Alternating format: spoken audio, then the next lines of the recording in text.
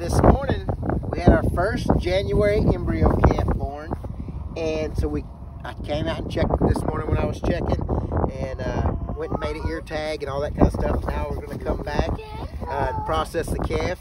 We're going to ear tag it, and we're going to weigh it, and just make sure everything's good, like make sure it's nursed. And so when I check this morning, I always make it a habit to look at the cow's udder, especially if the calf's pretty fresh. And this morning the recip's udder was really even and everything. So when I come back, that's the recip over there. And when I come back, you can see those front two teats are not even like the back two teats, which they were even this morning. So I know that the calf has nursed, but here in just a little bit, I'll show you another way. If you want to come around the back here, say you don't know that the calf is nursed for sure, one good way to check it out is you can come around here to the back side of this calf, and right here under his tail, around his rear end, you can kind of scratch it for a little while and see, and this will cause a reaction for that calf to poop. It kind of simulates the calf's mother that would be licking it and things like that. And so after a little bit, it'll cause this calf to poop, and if the calf's got yellow poop, you're good to go. And so that's just an extra way to check it. I don't know if we're going to sit here long enough to make that happen, but that's a good way to check if you're not positive if the calf is nursed. And so since the calf was born this morning, we always tag and weigh these calves within 24 hours. A lot of times we're doing it within several hours of birth. And so checking them to make sure they nurse,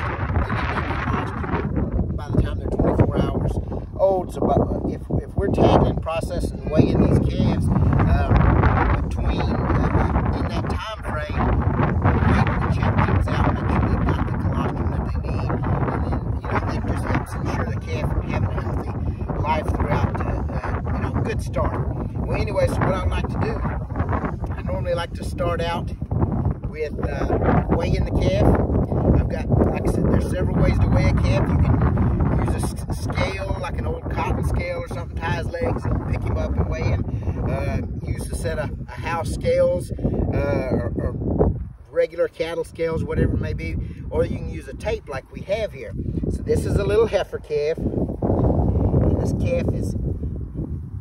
this calf can get up and walk. It's just really gentle, and so it's a good one to practice on. One side for bulls, one side for heifers. It measures it, and then the little measurements correlate to a birth weight.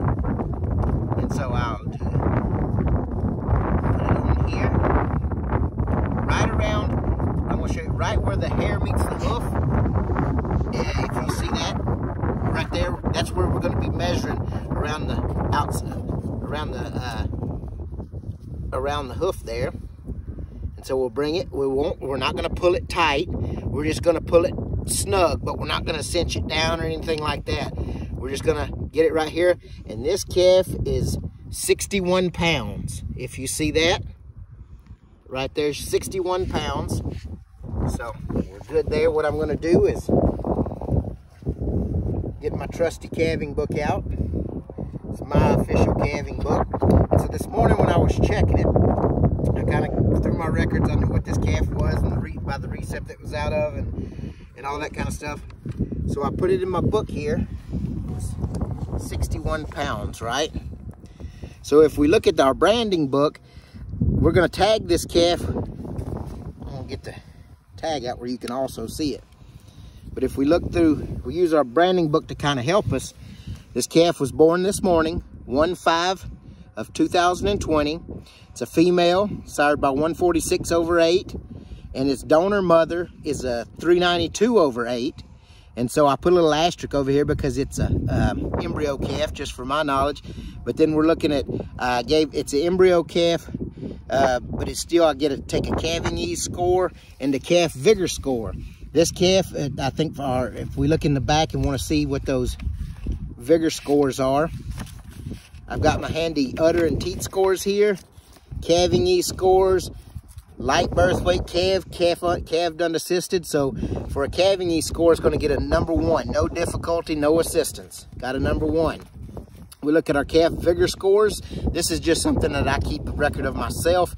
Number one would be a very vigorous calf, quick to stand, nurse on its own. One of those calves, you'd be like, man, I can't believe that calf got up there and nursed that quick. Two, I'd say normal vigor for a calf, acceptable time to stand and nurse. This calf did just fine. That's what I give it as a number 2. And so we weighed it. I gave it a number 6. The recip that this calf belongs to is 11/4 Beefmaster cow. And it's a female, and it's owned by Molly Jo Cutrer. So this is Molly's calf. And we weighed it, got everything filled out in our book. So I get ready to tag it. And the information that we have on the tag is the way we tag our calves. And you can do it any way you want to, but just so it's easy for you to understand and read when you're riding around checking calves, checking cows, showing people calves, whatever the case may be. Something where you can easily identify those calves and have a lot of information on there that you may need. So up here in the skinny part of the tag, I've got a number 1. That stands for this month, January, or the month that they were born in. So put number 1. Here in the big number in the middle, 392/8 would be the donor mother of this calf. And 392/8 is a 191 daughter out of a 380 daughter that was we showed and did a really nice job. The sire of this calf would be 146/8, and then the recip mother that this calf belongs to that we saw in the video just a second ago is the Beefmaster cow 11/4. And so on the back side of this tag, when we looked in the branding book, this is the 56th heifer born in the BRC program. So we've got her, that's what we're going to tag her with, a 56, and this is what she'll end up being branded when we get ready to brand this calf at weaning time. And we're also going to brand her with the ownership brand. She'll have the, on her left hip, she'll have the BRC brand, but on her left shoulder, she's going to have the M brand because she belongs to Molly Jo Cutrer. So it just kind of helps us get them all tagged and identified properly.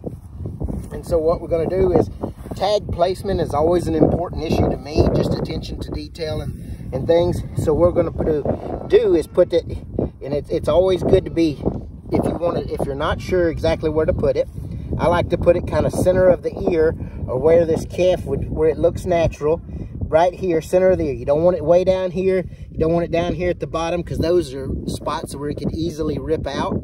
So I like to go right between these. You can see these ribs in the ear.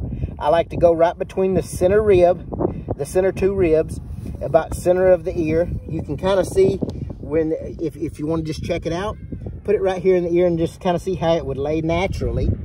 So that's the spot I like to do it, because you don't, like I said, you don't want to way down here, you don't want to way up in the head or anything like that. So you can put it right here in the center, and that's where I'm going to put it. So I'm going to put it back on the tagger here. About right here is where I like to put it.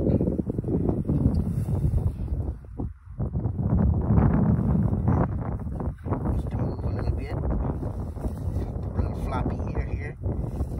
Right there. And you gotta be careful not to really quickly pull it out. That's where we're at. Say this calf's been laying here really quiet and gentle for us, and doing a really nice job. Say I need to get this calf up for one reason or another. A Brahman calf, you don't want to make it mad. And so, well, he got up on his own. So what I'm going to do, just to show you, I'm going to lay him back down. And if I needed to get him up, I wouldn't pick him up by his ears. I wouldn't pick him up like this, because you make a Brahman calf mad. Best way to pick a Brahman calf up, keep him happy, don't make him mad, don't hurt him.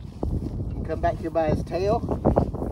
Pick him up by his tail, and if he needs a little assistance from his chest, you go right ahead there, and you're good to go. And so they've been tagged and weighed, so he can go on back. She can go on back with her mother there, and gonna be good to go. So, anyways, just sharing some tips with you today, and we thank you for joining us.